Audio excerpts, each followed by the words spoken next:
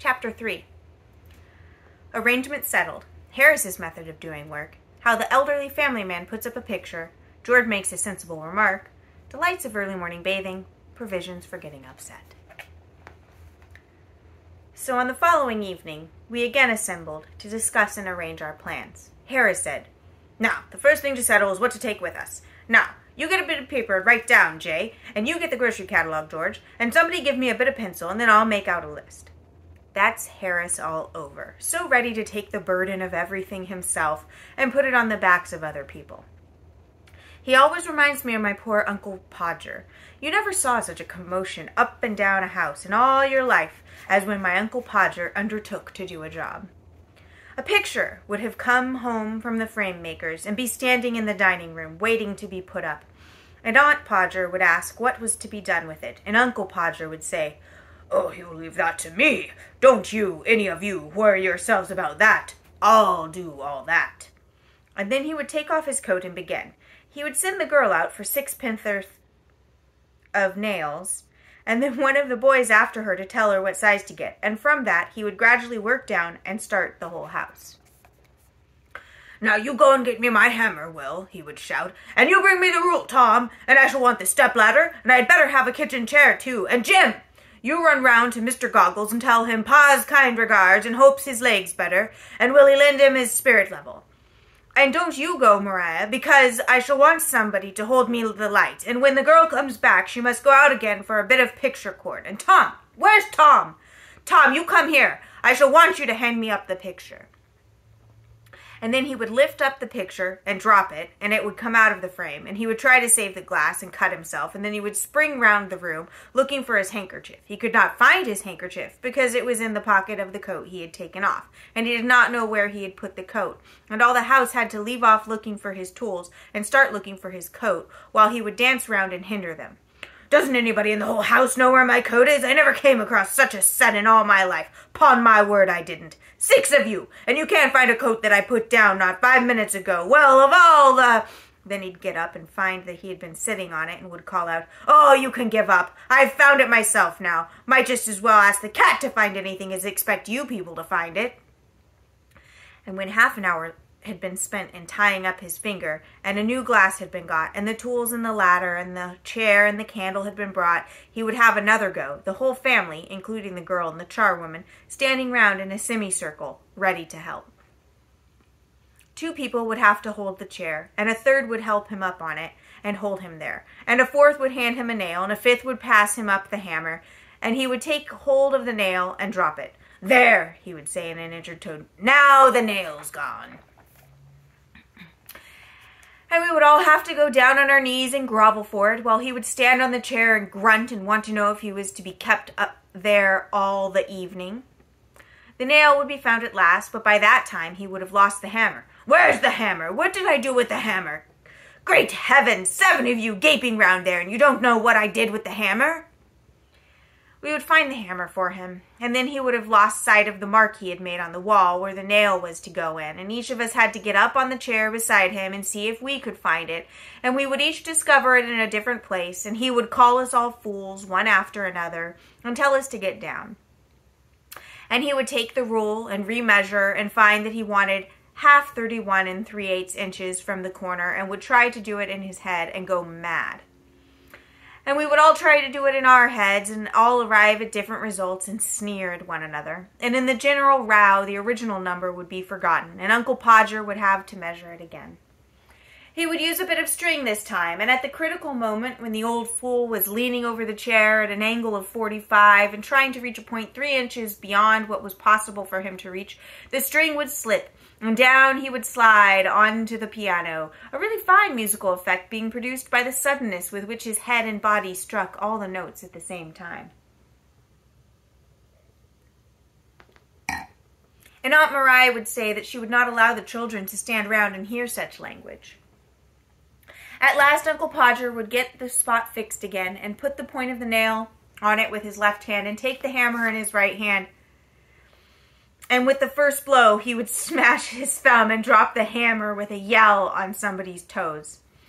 Aunt Mariah would mildly observe that next time Uncle Podger was going to hammer a nail into the wall, she hoped he'd let her know in time so that she could make arrangements to go and spend a week with her mother while it was being done.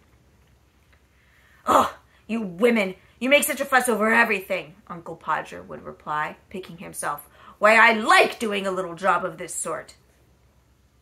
And then he would have another try, and at the second blow, the nail would go clean through the plaster and half the hammer after it, and Uncle Podger be precipitated against the wall with force nearly sufficient to flatten his nose. Then we had to find the rule in the string again, and a new hole was made, and about midnight the picture would be up, very crooked and insecure, the wall for yards round it looking as if it had been smoothed down with a rake, and everybody dead beat and wretched, except Uncle Podger. "There you are," he would say, stepping heavily off the chair on the charwoman's corns and surveying the mess he had made with evident pride. "Why, some people would have had a man in to do with a little thing like that." Harris will be just that sort of man when he grows up. I know, and I told him so. I said I could not permit him to take so much labor upon himself. I said, "No, you get the paper and the pencil and the catalog, and George write down, and I'll do the work." The first list we made out had to be discarded. It was clear that the upper reaches of the Thames would not allow the navigation of a boat sufficiently large to take the things we had set down as indispensable. So we tore the list up and looked at one another. George said, "You know, we are on a wrong track altogether. We must not think of the things we could do with, but only of the things that we can't do without." George comes out really quite sensible at times. You'd be surprised. I call that downright wisdom, not merely as regards the present case, but with reference to our trip up the river of life, generally. How many people on that voyage load up the boat till it is ever in danger of swamping with a store of foolish things which they think essential to the pleasure and comfort of the trip, but which are really only useless lumber?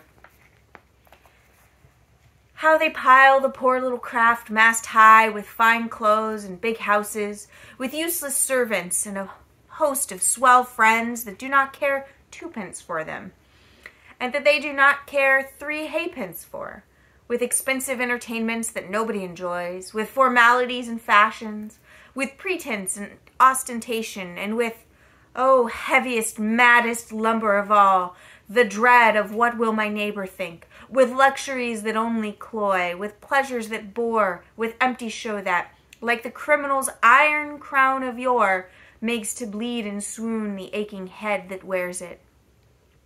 It is lumber, man, all lumber. Throw it overboard. It makes the boat so heavy to pull, you nearly faint at the oars. It makes it so cumbersome and dangerous to manage. You never know a moment's freedom from anxiety and care, never gain a moment's rest for dreamy laziness, no time to watch the windy shadows skimming lightly over the shallows, or the glittering sunbeams flitting in and out among the ripples, or the great trees by the margin looking down at their own image, or the woods all green and golden, or the lilies white and yellow, or the somber waving rushes, or the sedges, or the orchids, or the blue forget-me-nots. Throw the lumber over, man!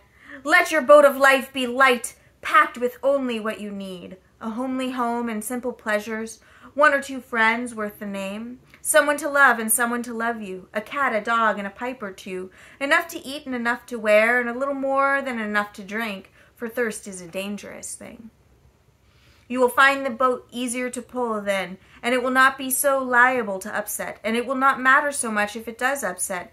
Good plain merchandise will stand water. You will have time to think as well as to work, time to drink in life's sunshine, time to listen to the Aeolian music that the wind of God draws from the human heartstrings around us, time to...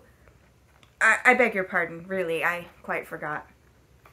Well, we left the list to Lord George, and he began it. "We won't take a tent," suggested George. "We will have a boat with a cover. It is ever so much simpler and more comfortable." It seemed a good thought, and we adopted it. I do not know whether you have ever seen the thing I mean. You fix iron hoops up over the boat and stretch a huge canvas over them, and then fasten it down all around from stem to stern, and it converts the boat into a sort of little house, and it is beautifully cozy, though a trifle stuffy, but there, everything has its drawbacks, as the man said when his mother-in-law died, and they came down upon him for the funeral expenses. George said that in that case we must take a rug each, a lamp, some soap, a brush, and comb between us, a toothbrush each, a basin, some tooth powder, some shaving tackle, sounds like a French exercise, doesn't it, and a couple of big towels for bathing. I notice that people always make gigantic arrangements for bathing when they are going anywhere near the water, but that they don't bathe much when they are there. It is the same when you go to the seaside. I always determine, when thinking over the matter in London, that I'll get up every morning and go and have a dip before breakfast, and I religiously pack up a pair of drawers and a bath towel. I always get red bathing drawers. I rather fancy myself in red drawers. They suit my complexion so. But when I get to the sea, I don't feel somehow that I want that early morning bathe nearly so much as I did when I was in town. On the contrary, I feel more that I want to stop in bed till the last moment and then come down and have my breakfast. Once or twice virtue has triumphed, and I have got out at 6:30, dressed myself, and have taken my drawers and towel and stumbled dismally off. But I haven't enjoyed it.